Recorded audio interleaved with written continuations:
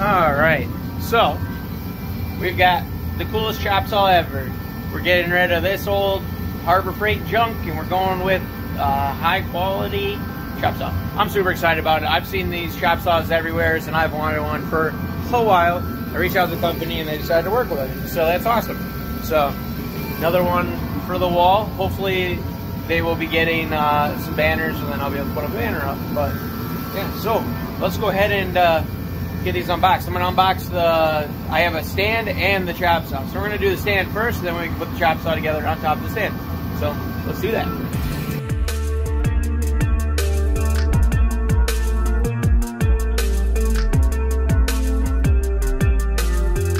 All right, so it's together. All you need is some Allen heads. 3/16 is what I was using.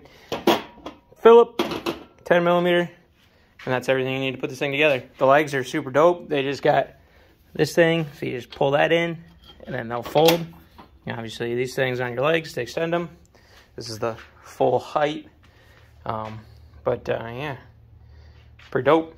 You just put this in with your washers underneath here, those, and then one on this one on that one. You have these little things that you push on, so that way you can spin this to tighten it down onto the chop saw. You have these. Okay, so there's underneath. You have one here. You have one there. The one underneath there adjusts it so you can pull it out. I believe this stuff is to support the material you're cutting. I'm not too sure what this is. I'm no professional, so I'm just figuring this out as I go. So, yeah.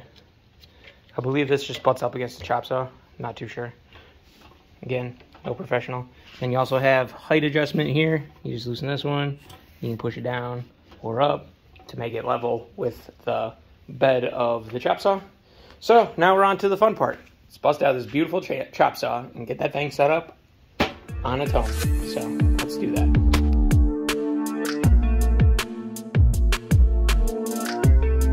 All right, let's get a blade on there. So up on the front here, they actually store the Allen key. Up on the back side, on the other side, there is a very obvious button. Push to lock the blade button.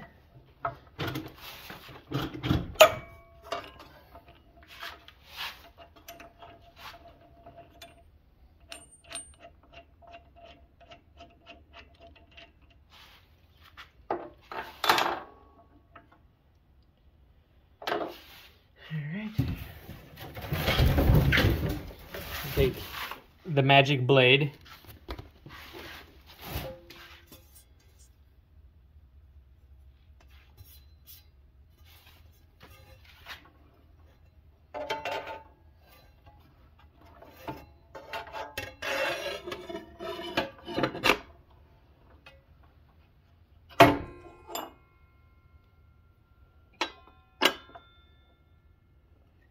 Make sure that is going in.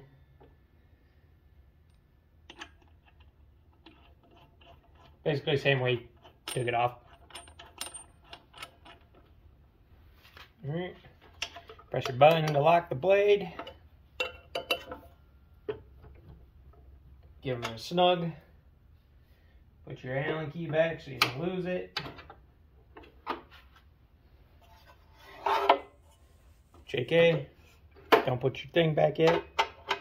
Cover your blade.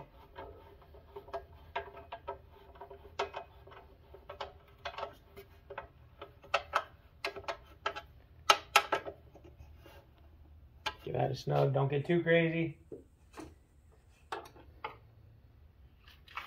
All right.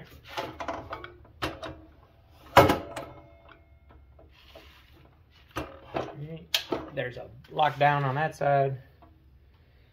Let's fire this bad boy up.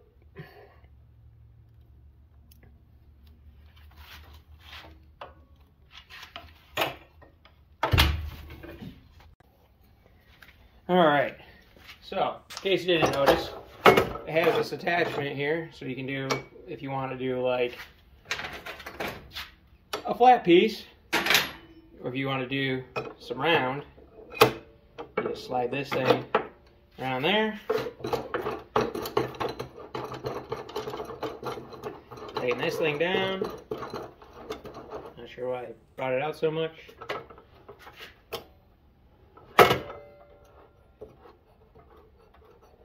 Alright. So, you got that thing tightened up in there. Alright. Now, the magic. These things make significantly less sparks. I will show you that because I'm going to cut with the other one too. So.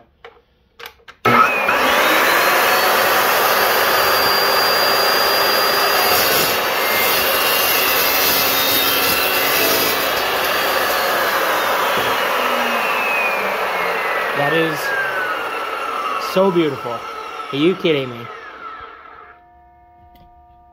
Are you kidding me? Look at that. Don't mind the shitty camera work. That is an already clean piece of material. Holy crap, I cannot explain how happy I am, and holy shit, was it crazy how, plus on top of that, look at that, I can immediately touch it. Like, I can literally put my finger on there. I'll tell you right now, I'm not doing that with that other one. Alright? So, one more time, just because that was really satisfying. We'll get up and close and personal too this time. Alright.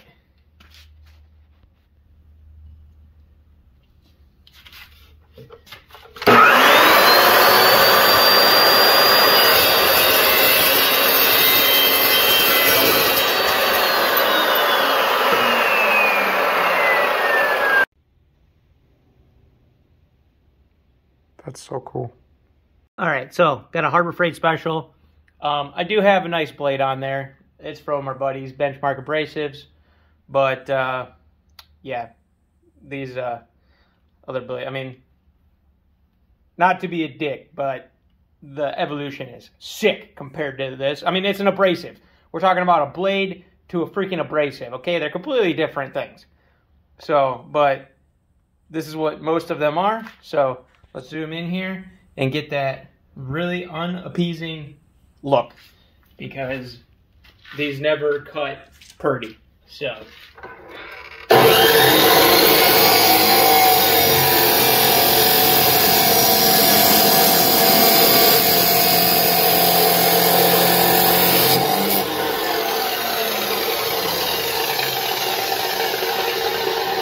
Look at that. Look at it. And that's really hot. If you cannot see the steam coming off of it. So yeah, if that doesn't tell you to buy one of these, I do know that they just have the blades, so you can just get those. So yeah, Harbor Freight one, it works. It's been working for a long time. But this chop saw is butter compared to that. Now, the blade is the really important part here. If you want a blade, if you already got a Chicago one, this is a 14-inch blade, so this should already work with a Harbor Freight one. So you could just buy this blade and put that on. But I would suggest just to get at least the chop saw on this. You don't really need the stand. Unless you want the stand, you can get a stand. But, yeah, this thing is sick. I know may seem like I'm just kissing ass here, but I make a lot of shit, okay? I built a lot of crap, all right? And I've used that other chop saw forever. It works. It gets stuff done.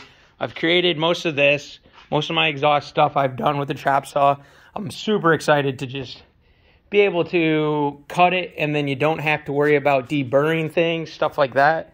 Like all this tubing and stuff, that would have been so nice to have, you know? So, end of the day, it's worth it to me. So, but for sure, give them a check out. You're going to want one because they are awesome. I can't believe how fast that cuts. Like, that is, I am so mind blown right now is how fast that cuts. Because I have, like, how does that work?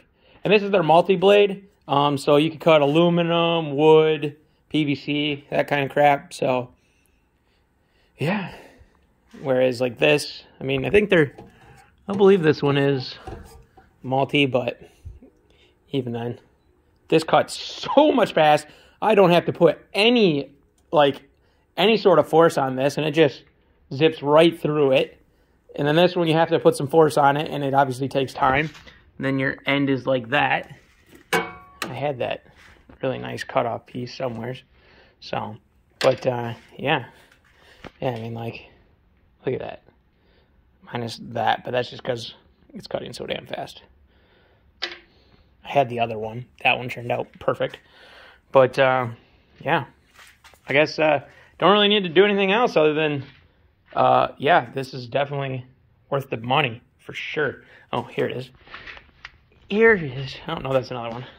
Man, I cut a bunch off. So yeah, you might end up with that.